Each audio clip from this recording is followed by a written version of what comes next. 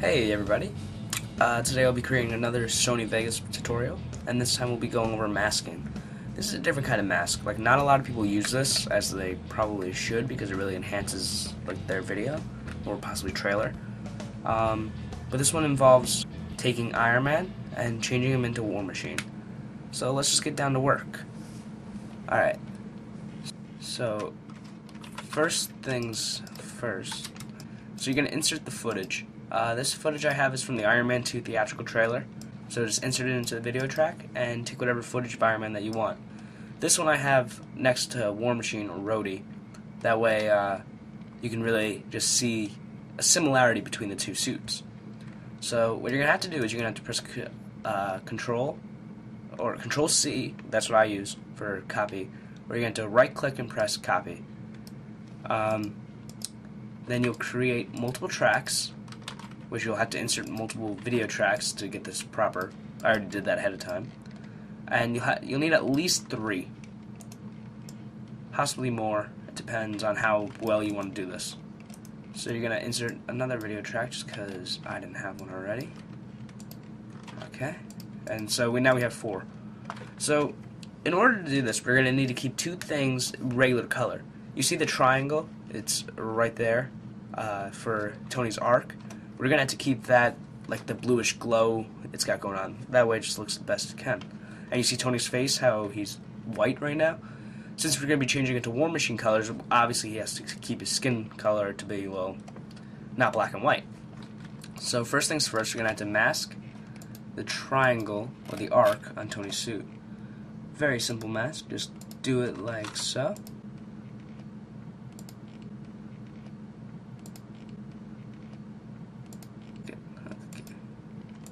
That's better. I like that more.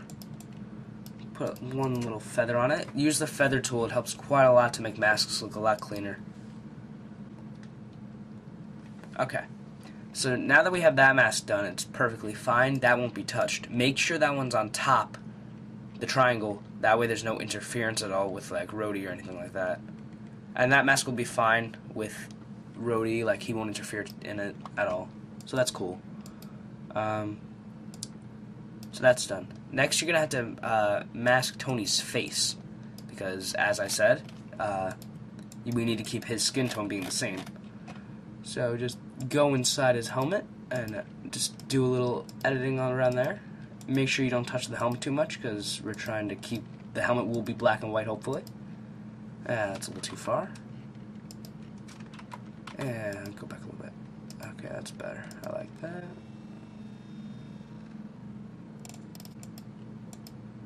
So now Tony's face is masked. Just put a little feather on that. I put a feather on everything. It makes everything cleaner. Next, you're going to have to mask the suit. So we'll go in there, and we'll just begin masking the suit all around. Not a hard task, really. Since Tony's not moving a lot, it helps quite a lot.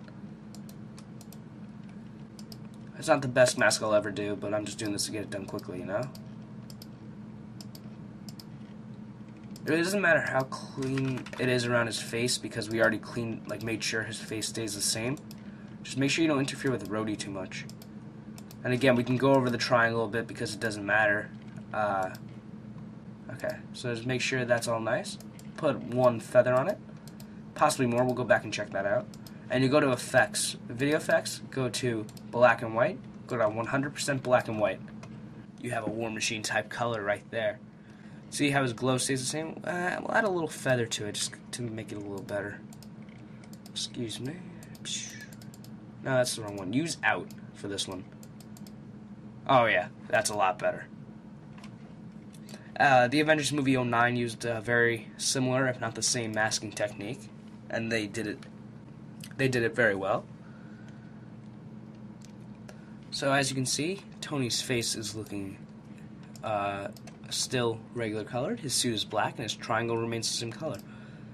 What masking also tends to be annoying with, you have to follow Tony's face. Like, you see when you move down the time frame, Tony's face becomes more black and then his suit becomes red over here. That can get annoying. Create another video track. Insert video track. Place that one on top. And what we'll do with this one reset the mask because I copied the triangle one.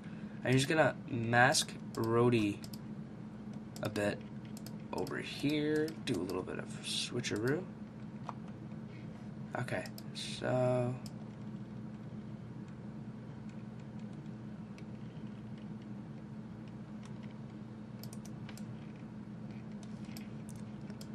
okay, and then we go back down to the other mask, and we just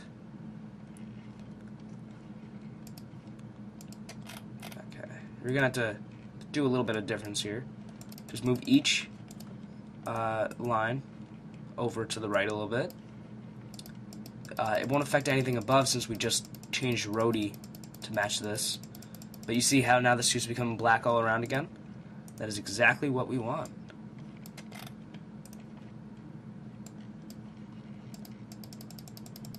Masking is not really easy when it comes to moving objects. It just changes all the time. That's why pictures are very easy to work with.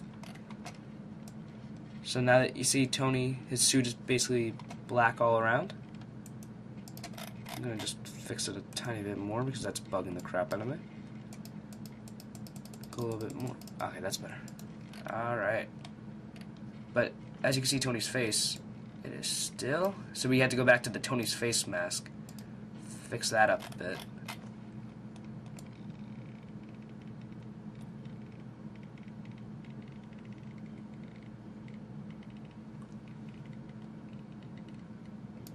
Alright, so just keep moving it, like move down the time frame, or the keyframe as other people call it, and just move the lines over to match that of Tony's. Like you see how it was just black and white and now he's regular again.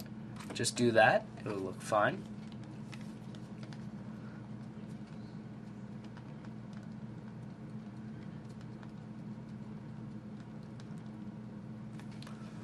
It'll be fine. You see how his face continues to be regular color.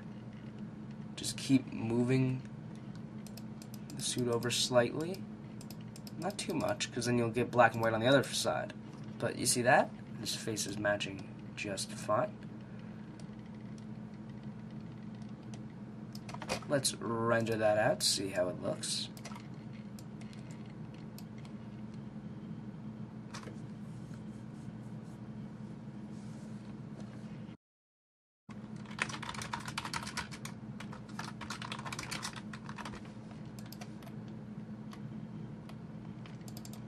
If any of you are curious, I use MP4 HD.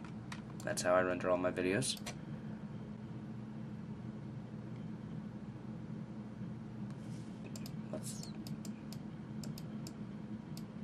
You can see a little bit of red in different parts. Again, it's not perfect. That would take using a mask. That would take a feather on the roadie footage to make that a little better. You can see a little red around there.